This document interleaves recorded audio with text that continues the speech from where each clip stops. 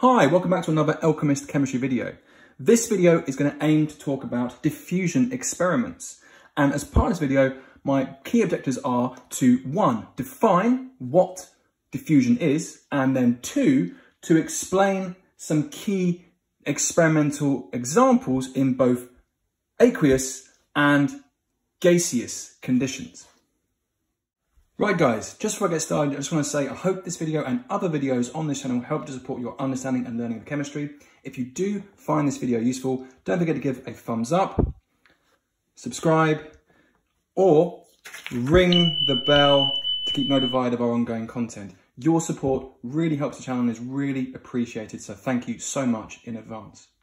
So without further ado guys, here we go, the definition of diffusion in a chemical context. It is the random and passive movement of particles or molecules from an area of high concentration to an area of low concentration along a concentration gradient until evenly distributed, until those molecules are evenly distributed.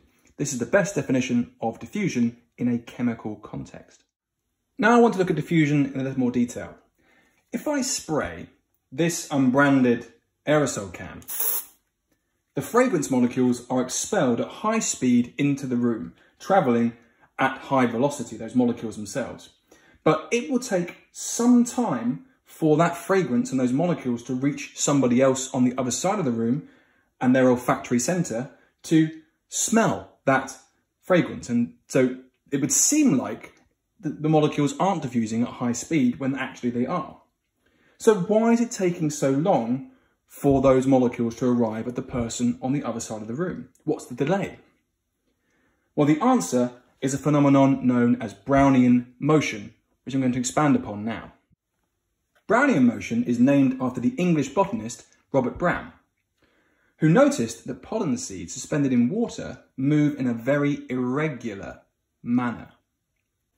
Incredibly, this led to Einstein proposing that tiny visible particles can be deflected by invisible atoms, bombarding them and causing them to jiggle around erratically. His 1905 paper added great weight to the argument that atoms existed in the first place. So Brownian motion may well have led to our understanding of atoms. So going back to our earlier example, the fragrance particles being sprayed out from the aerosol can are actually colliding with molecules in the air. And that's changing their direction of travel as stated here. That means that it's taking them longer to progress to the location where the person's standing to breathe in those fragrance particles, have them interact with their olfactory senses and to smell the fragrance. Okay, so our first experimental example is the dissolving of purple crystals of potassium manganate 7 in either cold or warm water, and the effect that has on the rate of diffusion. In the cold water environment, the purple crystal dissolves more slowly, and the speed and rate of diffusion also appears to be much slower. That's because at the lower temperature, there is less thermal energy. That means there's less kinetic energy being the energy of motion. This will slow down the speed of dissolving of the crystal, but also it means that the potassium and manganate ions will be travelling at a lower speed and diffusing through the water at a lower speed. So the appearance of the water would turn more purple much more slowly over time. On the other hand, in the hot water environment, the purple crystal appears to be dissolving much more quickly, much more readily, and the speed of the diffusing particles also seems to be much higher as they spread out quickly until evenly distributed throughout the water itself. This is because at higher temperature there is more thermal energy, but therefore also more kinetic energy, more energy of motion. That's aiding in the diffusing of the crystal, but it's also speeding up the motion of the potassium and manganate ions, which produce that purple colour, which are travelling at high speed throughout the water, producing this purple solution much more rapidly. Our second diffusion experiment example will look at the diffusion of a gas, a coloured gas to be specific. The example requires the use of liquid bromine, which is a volatile liquid which will evaporate easily at room temperature, producing gaseous molecules. These brown or orange fumes of bromine will fill this sealed gas jar at the base. Note that there is a slip of glass separating this gas jar from a second gas jar filled with nothing but air. Now then, once that slip of glass is removed, the bromine gas molecules will be allowed to diffuse upwards throughout both gas jars until they become evenly distributed amongst the molecules in air. And so the appearance of this entire system will be pretty much homogeneous, orangey brown, as the bromine molecules diffuse to become evenly distributed amongst the molecules in air. It's a nice visual example of diffusion in gases. Our third example is a classic teacher demonstration of the diffusion of gases. It involves taking a cotton wool bud soaked in concentrated hydrochloric acid and placing it into a sealable gas diffusion tube. On the other side of that tube, you place a cotton wool bud soaked in concentrated ammonia solution. Both the HCl and the NH3 are highly volatile liquids, and therefore they will evaporate readily to produce gaseous molecules of hydrogen chloride and gaseous molecules of ammonia.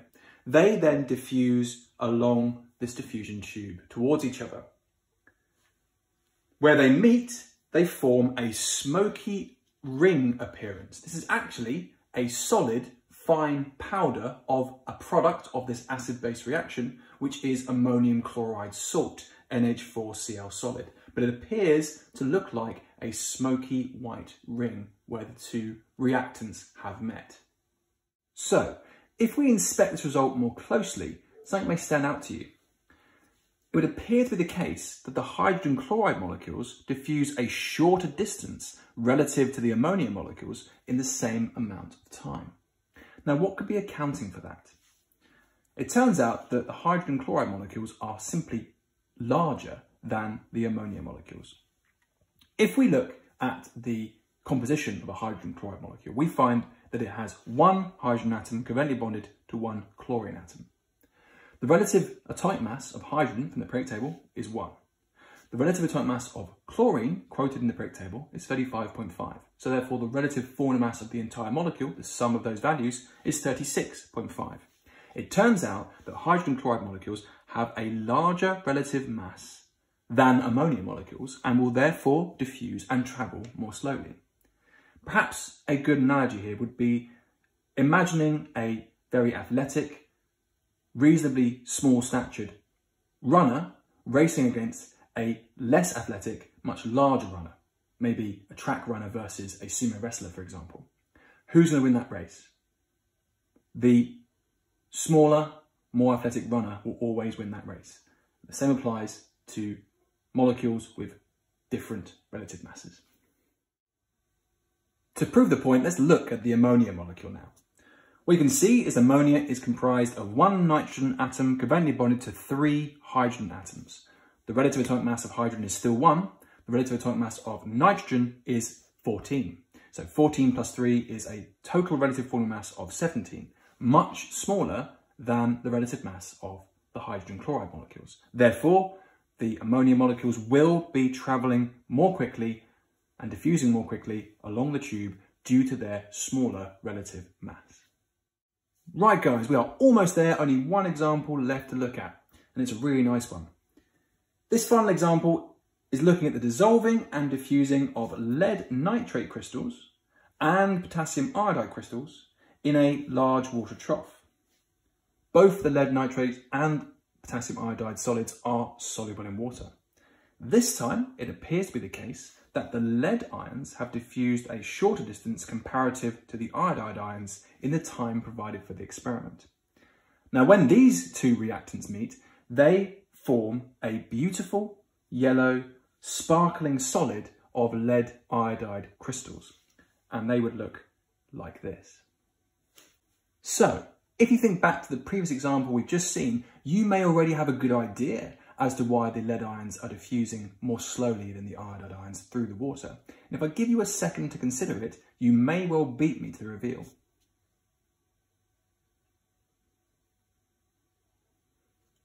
Think you got it? Let's find out. The lead ions, drumroll please, have the larger relative mass of the two ions present. So lead ions have a relative mass of 207 from the periodic table, their atomic mass. Their relative atomic mass is 207. That's quite a large relative mass. So they will be travelling more slowly through the water. Comparatively, the iodide ions have a much smaller relative mass compared to the lead ions. Their relative atomic mass is only 127, so they will be travelling more quickly through the water, diffusing more quickly through the water compared to the heavier lead ions. That's it, folks. That concludes this video on diffusion. Thank you so much for listening. And remember, if you found this video useful, insightful, or helpful, then please do give it a thumbs up like to help the channel. And maybe check out some of the other videos provided. And I'll speak to you guys next time. Thanks very much.